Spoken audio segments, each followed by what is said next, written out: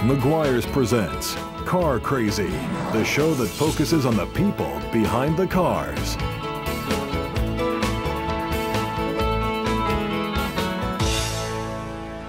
Most kids like to play with cars, but for some, it becomes an obsession. This type of person, and there are millions of us, have an unusual preoccupation with cars. And sometimes it is not at all rational. Indeed, we are talking about people of all ages and all walks of life who are certifiably car crazy.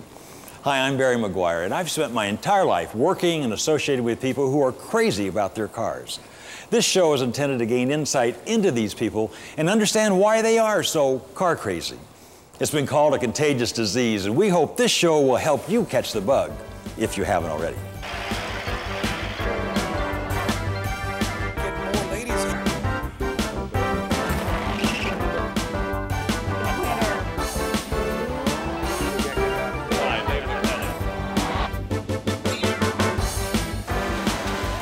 This episode of Car Crazy is one of a very special series of shows. I get asked all the time what my favorite episode of Car Crazy is, or who has been my best interview, or what is my favorite story. Well, they're all my favorites, but there are some that stand out. So we selected some of our best stories from our past guests and collected them in this very special series of Car Crazy episodes. Today's guests are four of the most prolific automotive journalists of our time. They have documented the lives of some of the most fascinating people in the car world, in turn becoming legends in their own right. On today's show, we'll chat with Bob Petersen, David E. Davis, Brock Yates, and Denise McCluggage and relive automotive history through their eyes and personal experiences. After this break, we'll look back at four great interviews with some of the most intriguing automotive journalists of our time. So don't go away. This is going to be a great show. Welcome back to Car Crazy. Of all the automotive journalists in history, none have been as wildly successful as Robert E. Petersen. With little more than a camera and a dream, Bob created an automotive publishing empire. He's not only a journalist, but an entrepreneur, an historian, and philanthropist. His contributions to the automotive world are innumerable. He has acted as mentor and role model to generations of both journalists and enthusiasts. We took some time to sit down right here in the museum he created to explore his incredible 60-year career.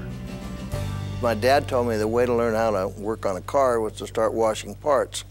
So most of my early career I washed parts. And I learned every part in a car by washing it, and that was his theory. So I didn't care for that much. I wanted to get on and tune carburetors. But eventually I wound up at MGM working as a messenger, and I wound up being a PR man. And went in the service, came back, and then they fired us all. So we formed a company called the Hollywood Publicity Associates, and we handled, amongst all kinds of people, a real crazy guy, Madman Muntz. Yeah. And Madman Muntz said, give me some great PR deal connected with racing. And I said, well, why don't we do a hot rod show? We'll take the money, and we will build the Madman Muntz drag strip. He said, wonderful idea. So that's what we started with. And then he had some temporary financial problems. And so we went on doing the car show anyway. Which was really the first hot rod show. And it was the first hot rod show in January of '48. And at the same time, Bob Lindsay, a fellow I worked with at MGM, he and I said, why don't we do a magazine? So we came out exactly the same time, January '48, with the first hot rod magazine. Very struggling, don't have any money. You're up in the stands, you're selling the magazines yourself in the stands, right? With a coin changer on your waist. Well, I'd shoot pictures down at the races, and then I'd go up and sell the magazines in the stands. And I did have a lot of friends, though. I had friends from all over that would go out and sell magazines for us, write stories, and it was just, there were a lot of hot rod guys that just pitched in and helped. One of the best parts of being a journalist is experiencing life to its fullest. Bob is always ready for a challenge, especially when it comes to adventure. What's your best driving experience of your own? I guess some of the hairiest driving I ever did was driving with Mickey Thompson in the Mexican road race. And he said, you want to be my co-pilot? My co-pilot can't make it today, and would you like to ride with me? And I said, oh, sure. Sounds like so fun. he sticks me in the car, and I said, "Where's the seat?" And he says, "Well, it's that apple box there. You're supposed to sit on that." And he's going through these turns at 100 miles an hour, and I'm sitting on an apple box, you know. And I said, "Vicky, I'm a little scared, you know. I don't think this is too safe." He said, "Oh, don't worry about it." He said, "I've been doing this for years." So we did all that. We had a lot of fun down there. With your dad being the mechanic and you working with him in the garage, I suppose that was where you first started working on your first car? Well, I learned how to weld and do everything, and so I built a car out of some various parts I bought for very low money. I had a 34 Ford engine, and I put it in a 27T chassis, and it was pretty bad according to today's standards, but it was great to me.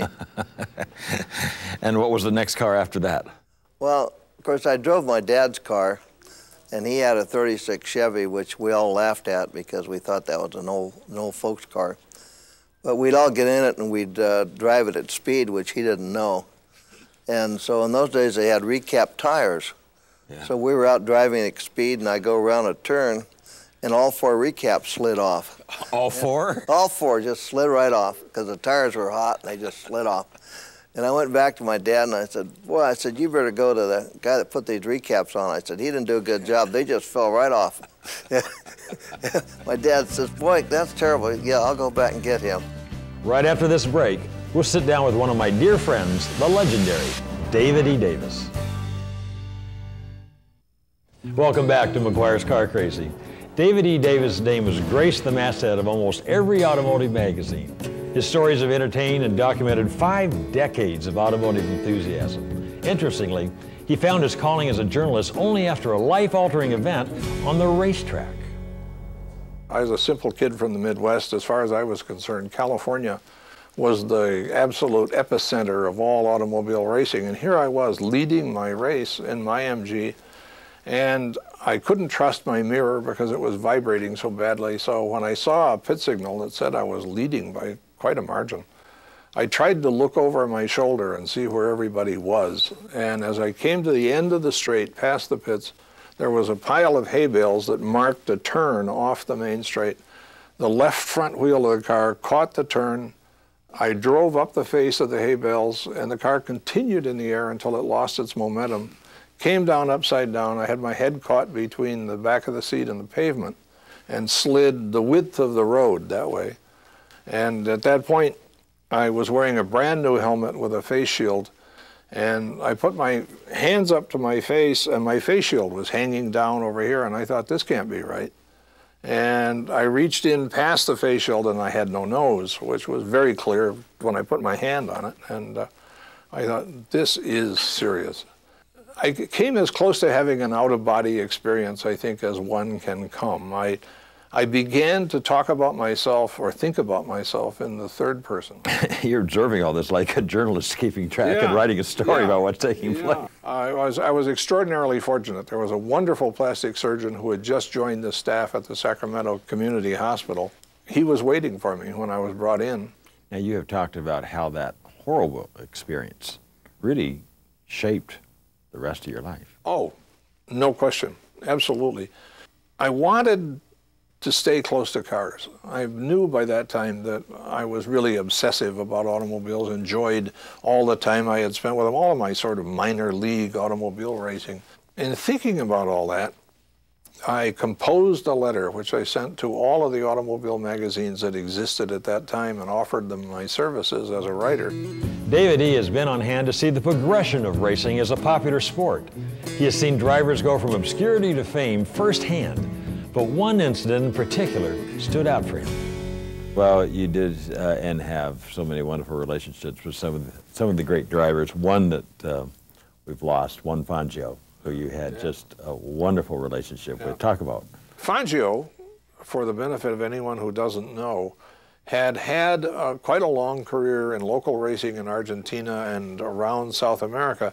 And then Perón decided, the president of Argentina decided that it would be a good idea for the Argentine Automobile Club to put up a sum of money for a group of, say, 3 very good Argentine drivers to go to Europe and try their luck there, supported by the Automobile Club of Argentina. Fangio was one of those drivers, and he was hugely successful. But he was already 39 years old, and he won 5 world championships after his 40th birthday. He took us to dinner in an open-air restaurant in a park in the Recoleta section of Buenos Aires. And we walked down a flight of stairs into this beautiful restaurant, and it was sort of laid out in a rectangular way, and there were lots of tables, and the people on one side of all the tables were looking right at us as we came in. And as Fangio came down the stairs leading us, over here a guy stands up at his plate, takes his napkin and puts it down on the table, and then just stands there smiling as Fangio comes in. And somebody sees this guy, what he's doing, and looks and sees Fangio's coming in. He stands up, and pretty soon all the men in the restaurant are on their feet. They don't clap. They don't reach out to shake hands with him. They don't speak to him. We just walk down through this group of probably 30 or 40 standing men to our table. When we get to the table, Fangio turns around and does a big smile and a gesture, and everyone sits down again, and we have our dinner. But it was one of the most moving moments of my life to walk into that very elegant restaurant and have everybody on their feet for Fangio. We have another fabulous interview for you with Auto Week's Denise McCluggage right after this break. Welcome back to McGuire's Car Crazy. Denise McCluggage is an experiential journalist, writing from the first person and usually doing what it is she writes about. She not only got to meet with and write about famous drivers, she became one as well, racing against the greats like Juan Fangio, Sterling Moss, and Phil Hill. I had a reputation for doing what I wrote about. And so, you know, I got paid for going to races and driving. And I'd jump out and I'd say, who finally won that thing? Fitch passed me, and then Hanscom, and you know, then you can tell how long ago it was because I'd put my typewriter on a stack of tires. Now you only need one. Yeah. You know, You've won a number of titles, some of them so fancy I can't even pronounce them. Well, I've won the Women's Cup in a number of races and things and rallies. Because I won, yeah, the Copa de Damas, yeah, whatever, in Venezuela and in the Canadian rally. And I won my class in Monte Carlo. That wasn't so fancy, but that was nice. But I didn't win a lot of, you know, like championships or things because they didn't have them, and they didn't have runoffs. And I just ran a certain races, certain times. When anybody would offer you a ride, you know.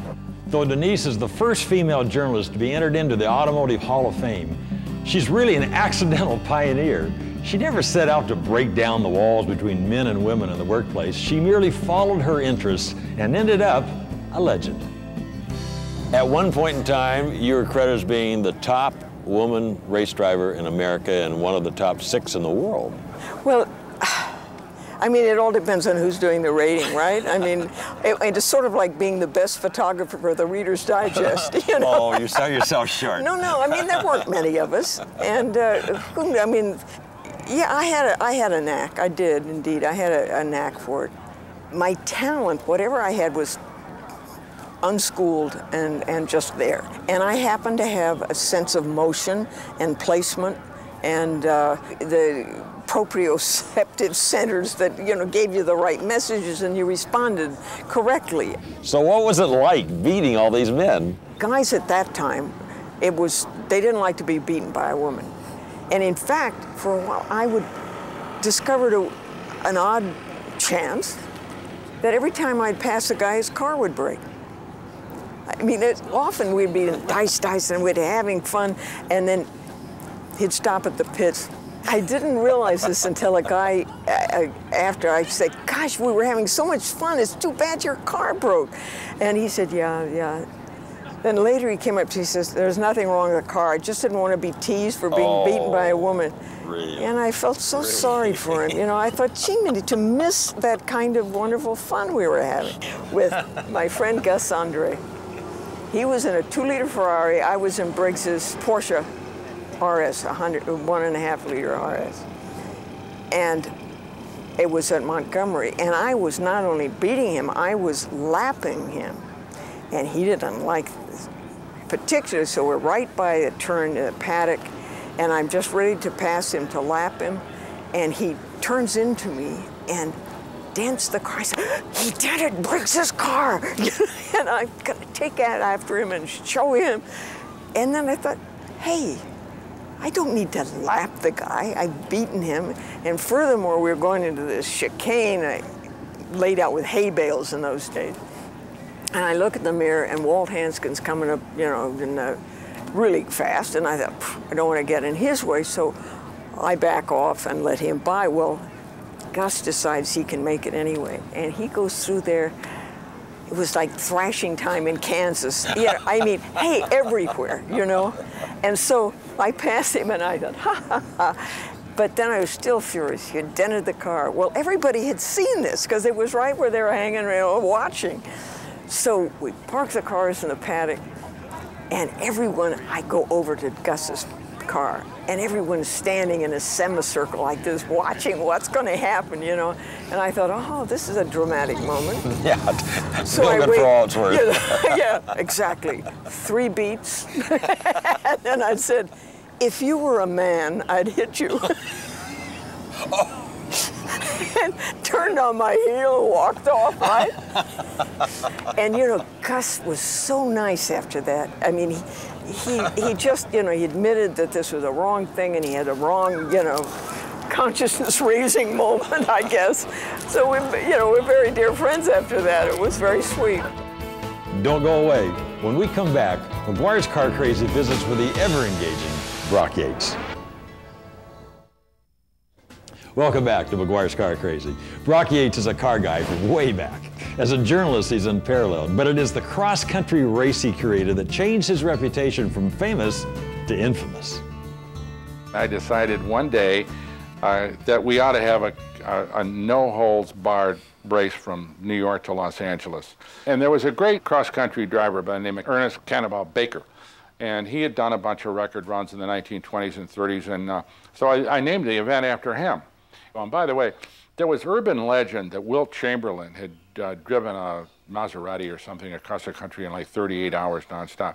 It was on, that may or may not happen, I have no idea. We set out to break what we thought that would be that record. And we took a Dodge van and modified it a little bit. I took 2 friends of mine. No, this was just you, one car. Me, yeah. Well, we had some other guys who were going to go, and they all bailed out at the end. So just your one vehicle, and you took off.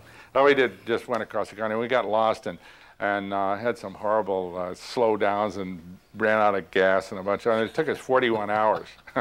Still pretty amazing. Yeah, it was pretty good. Yeah, it was pretty good. So I did a column in Car and Driver about it, and the Polish Racing Drivers of America sent me a telegram, and they said, we'll beat you, if you ever want to run another one, we'll beat you to California if, in fact, we can find California, which I thought was pretty funny. So we'd run the first one in April of 1971. So we decided to reorganize another one in November of 1971. And that was when I ended up with a Ferrari Daytona with Dan Gurney, my old teammate.